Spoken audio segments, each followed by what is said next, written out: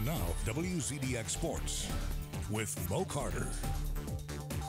And good evening, everyone. During the past 2 seasons, Alabama A&M supporters and football fans in the SWAC have gotten to know this version of Connell Maynor quite well, a no-nonsense coach who's led the Bulldogs to back-to-back winning seasons. But folks in the MEAC remember Connell Maynor, the football player. Now, in order to give you a look at him back in the day, we'll need an old-school TV and some footage from BET Sports. All right, let's roll that. There we go, everybody. I'm showing you this because today the Mid-Eastern Athletic Conference, which is celebrating 50 years, unveiled a list that had its 50 greatest football players of all time. And of course, Connell Maynor was a top selection. See, back in the late 80s and early 90s, Maynor was a baller at North Carolina A&T. He was named the MEAC Offensive Player of the Year in 1990 and 1991. Also in 91, he led the Aggies to a MEAC title after throwing 18 touchdown passes. This season, he was named a MEAC Hall of Famer. Congratulations to Coach Maynor.